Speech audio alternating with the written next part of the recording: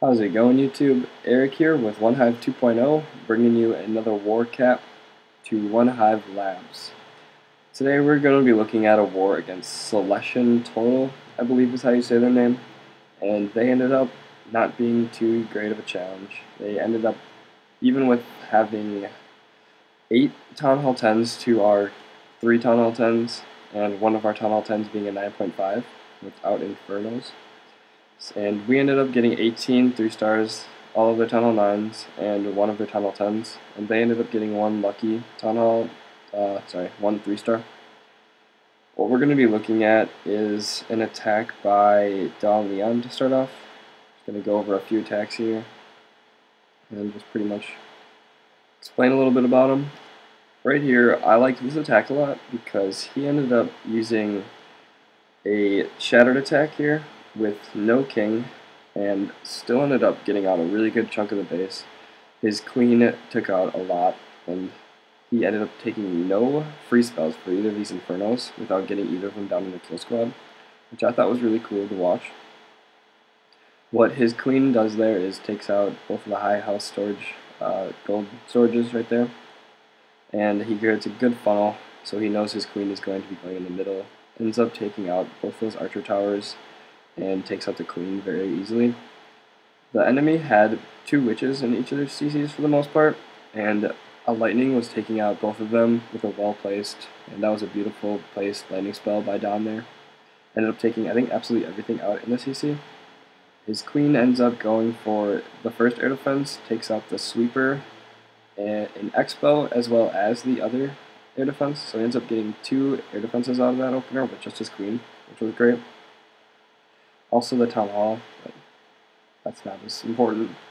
He ends up getting a beautiful just loon drop here, or just overall, and a beautiful rage. He puts the rage so that his loons are gonna be covered by that rage the entire time they go from Inferno to Expo to the second Inferno, which was just a great, just an absolute beautiful loon drop by Don there. He ends up getting both Infernos down within like 5 seconds of each other, and just completely destroyed this base.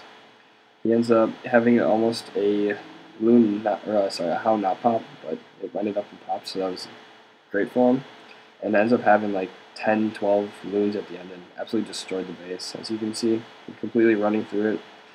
So that was a great, really good shattered loon by Don, as always.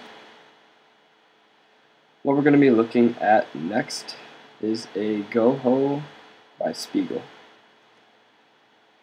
I was looking at this base for a little while, and I just didn't know exactly how I would have attacked it, so I got to give a shout out to Spiegel for doing a great job on that. It's really obscure base, it's nothing I've really seen before. It's kind of open around, he's got walls around some defenses that are just out in the open like that, and he ends up using the loons there to pull the CC and take out both of the archer towers, which was a great use of them. Ended up having the same thing in his CC too. 2 witches, a couple archers. Ended up taking the CC out with no problem, other than it taking maybe a little longer than most CCs. But then he goes ahead and drops his golems, gets a really wide funnel. Great funnel, great golem placement. Ends up using a rage to help take out a good chunk of the base with his kill squad. And ends up taking out the enemy queen really easily. Ends up doing a 2 giant 3-finger drop at the back end. Saves a few hogs just to help with the side. And a heal spell for the quad tussles that were in the core. And just ends up completely running through the base.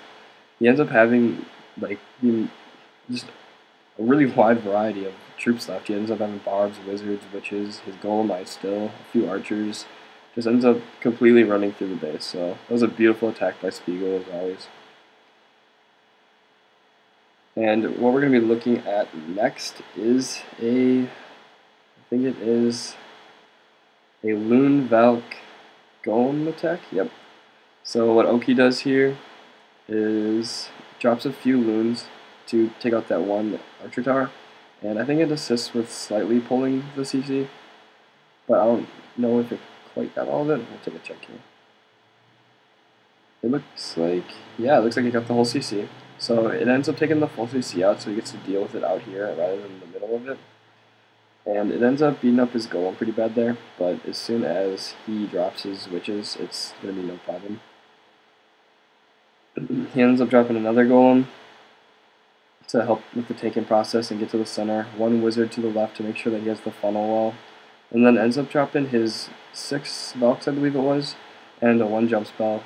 His Valks absolutely showed this base just because it's so bunched up together and has such good big compartments for Valks. We've been seeing a lot of great Valk attacks lately by a lot of the guys in OneHive 2.0. And he drops the Rage and Heal in the middle of the base. Takes out all of those air defenses really easily. Has both of his hero's abilities still.